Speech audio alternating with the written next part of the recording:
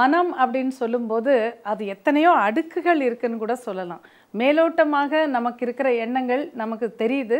ஆனால் உள்ளுக்குள்ளே நம்ம மனசில் என்னெல்லாம் ஓடிக்கிட்டு இருக்குங்கிறது சில சமயம் புரியறதே இல்லை. ஒரு முறை ஒரு கிளாஸ் நான் நடத்திட்டு இருக்கும்போது வெளியூரில் ஒருத்தர் அந்த வகுப்பில் கலந்துக்க வந்திருந்தார். அவருக்கு ஒரு 63 வயசு அப்போ காலையில் என்னை சந்தித்து அவர் என்ன கேட்டார்னா, நான் வந்து ஒரு அட்வொகேட்டாக இருக்கேம்மா, எனக்கு ஒரு மிகப்பெரிய பிரச்சனை இருக்குது, நான் இந்த வகுப்பு அட்டன் பண்ணால் அது சரியாயிடுமான்னு கேட்டார். என்ன பிரச்சனைன்னு கேட்டேன். அவர் சொன்னார், இந்த வயசில் என்னுடைய மனைவி சண்டை போட்டுட்டு சொந்தக்காரங்க வீட்டுக்கு போயிட்டாங்க, எனக்கு வீட்டில் யாருமே இல்லை, நானே ரொம்ப கஷ்டப்பட்டு எல்லா வேலையும் பண்ணிக்கிட்டு இருக்கேன், எப்படியாவது என் மனைவி திரும்பி வரணும், அதுக்கு இந்த வகுப்பு நான் அட்டன் பண்ணால் என் மனதை கொண்டு ஏதாவது பண்ண முடியுமான்னு கேட்டார். நான் சொன்னேன், நிச்சயமாக முடியும். ஏன்னா இந்த வகுப்பில் நீங்கள் அல்ஃபா தியானம் கற்றுப்பீங்க, அத்துடன் இன்னொருத்தருடைய ஆழ்மனசோட எப்படி பேசுறது, நமது லட்சியங்களை எப்படி ஆழ்மனசில் பதிய வைக்கிறது, இந்த மாதிரி எல்லாமே நீங்கள் கற்றுக்க முடியும். அதன் மூலம் உங்கள் மனைவியை நிச்சயமாக நீங்கள் மறுபடியும் வர வைக்க முடியும்னு சொன்னேன். அவரும் ரொம்ப சந்தோஷமாக வந்து கிளாஸ் அட்டன் பண்ணி எல்லாம் கற்றுக்கிட்டாரு.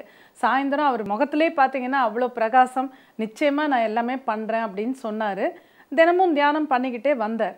நான் சில மாதங்கள் கழித்து அந்த ஊருக்கு மறுபடியும் போன போது அப்பவும் வந்து என்னை சந்தித்து அவர் என்ன சொன்னார், ஆல்ஃபா தியானம் ரொம்ப நல்லா இருக்குது, எனக்கு நிறைய விஷயங்கள் நடக்குது, நான் கேஸ் எல்லாம் கூட இந்த தியானம் பண்ணி அந்த தியானத்தில் அந்த கேஸை ஜெயித்த மாதிரி பார்த்து அப்படிலாம் பண்ணியே நான் ஜெயிச்சிடுறேன், இதெல்லாம் கூட எனக்கு ரொம்ப நடக்குது, ஆனால் ஒரே ஒரு விஷயம் மட்டும் நடக்கவே இல்லை அப்படின்னார். அப்போ என்ன விஷயம்னு கேட்டபோது, மனைவி கிட்ட மட்டும் மாற்றமே வரமாட்டேங்குது, நானும் தினமும் விடாமல் தியானம் பண்ணிக்கிட்டே இருக்கேன், அவங்க ஆழ்மனசோட பேசுகிறேன், எல்லாமே பண்ணுறேன், ஆனால் அதில் கொஞ்சம் கூட மாற்றம் இல்லை, அவங்க கோபம் குறையவே இல்லை அப்படின்னு சொன்னார். அப்போ நான் அவர்கிட்ட கேட்டேன், அப்போ நீங்கள் எப்படி மேனேஜ் பண்ணுறீங்க, வீடெல்லாம் எப்படி பார்க்குறீங்க அப்படின்னு கேட்டேன். ஏன்னா அட்வொகேட்டுங்கும்போது அவருக்கும் வேலைகள் நிறைய இருக்கும். அப்போ அவர் ரொம்ப பரிதாபமாக ஆரம்பித்தார். காலையில் நானே சீக்கிரமாக எழுந்துப்பேன், நானே சமையல் பண்ணணும், பூஜைகள் பண்ணணும், வீட்டெல்லாம் சுத்தம் பண்ணணும், எல்லாம் பண்ணுறதுக்குள்ளே அப்புறம் எனக்கு டைம் ஆகிடும், அப்புறம் கோர்ட்டுக்கெல்லாம் நான் ரெடி பண்ணணும், அப்புறம் நாங்கள் போயிட்டு சாயந்தரம் வரணும், இப்படி வரிசையாக அந்த அன்றாட வாழ்க்கையை பற்றி சொன்னார். கடைசியில் அவர் சொன்ன ஒரு வாக்கியம் தான் எனக்கு ஒரு க்ளூ கிடச்சிது, இவருக்கு ஏன் இது நடக்க மாட்டேங்குது. எல்லாம் சொல்லி முடித்து கடைசியில் என்ன சொல்கிறாரு, சாயந்தரம் வந்து மறுபடியும் சமைச்சு சாப்பிட்டு இதெல்லாம் சொல்லிவிட்டு அப்படியே பார்த்துட்டு என்ன சொல்கிறாரு, actually madam I am very peaceful now அப்படின்னார். நான் இப்போ ரொம்ப நிம்மதியாக இருக்கேன் அப்படிங்கிறது அவரை அறியாமல் அவர் சொல்லிட்டார். அப்போ என்ன ஆகுதுன்னா, அங்கே மனைவி திரும்பி வரணும் அப்படின்னு தான் தியானம் பண்ணுறார்.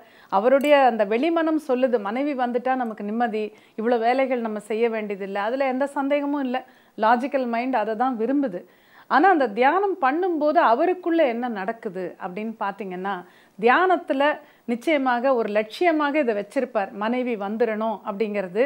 ஆனால் அவர் அதை லட்சியமாக நினச்சி அந்த தியானத்தை பண்ணும்போதே அவருடைய ஆழ் மனதில் என்ன நடக்குது, அவருக்குள்ளே என்ன மாதிரி எண்ணங்கள் இருக்குது, ஏன் இந்த லட்சியம் மட்டும் அவருக்கு நிறைவேறலை அப்படிங்கிறத நம்ம பார்ப்போம்.